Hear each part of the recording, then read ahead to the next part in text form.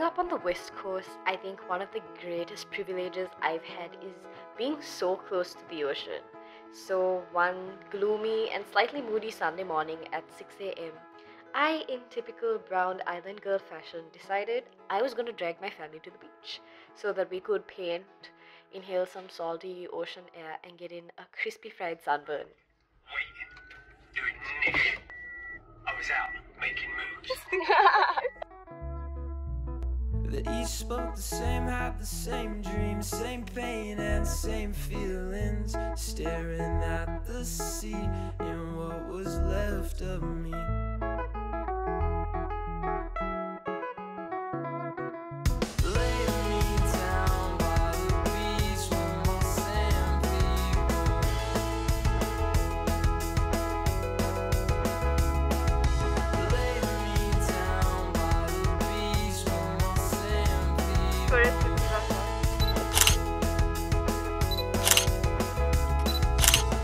Thanks to my constant battles against gravity, I've always felt more at home in water-based environments with sports and everything. So naturally, as Moana also famously says, the line where the sky meets the sea called out loud and clear to me as well. Each led like sheep, stepped foot to sea, drowning oh so patiently. Sand people sit and wait anxiously.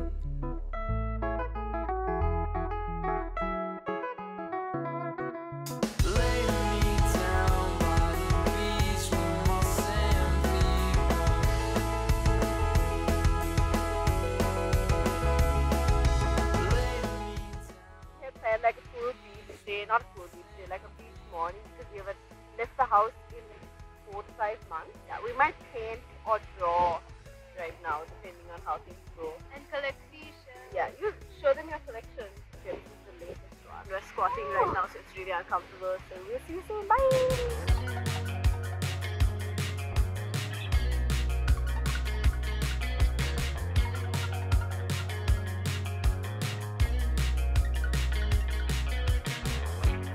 Thinking with, silly thinking about the masses.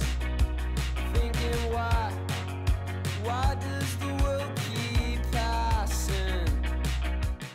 In contrast to the present, we did visit the beach quite frequently when we were younger, specifically every Saturday morning for intense training back when we were still into competitive swimming. And as one might expect, that experience was more my coaches screaming at us, telling us to pick up the pace while we drowned in our own sweat, rather than your average blissful beach day experience. But looking back on it now, I feel like those are things that have really shaped us into who we are today, and being back here almost makes me feel nostalgic, even though it's the recent past.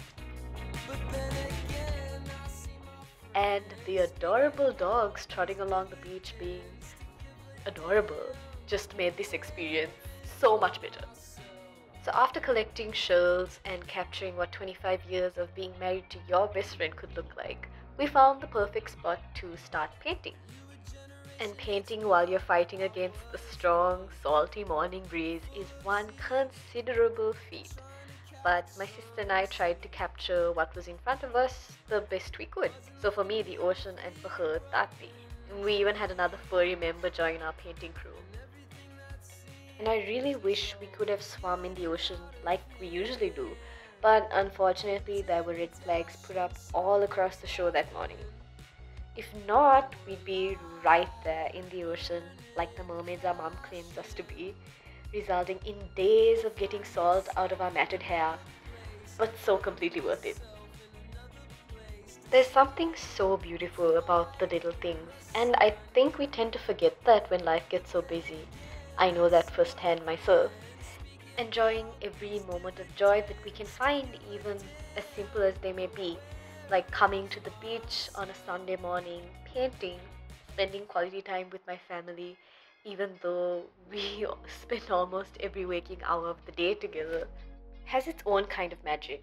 So whoever you are and wherever you may be, I hope you too find the little Easter eggs of joy in the everyday and in the ordinary.